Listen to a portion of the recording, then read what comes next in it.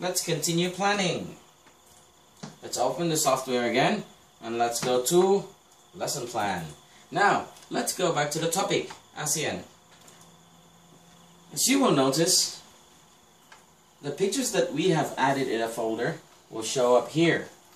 This area here needs at least 10 pictures in the left, on the left box or in the left box.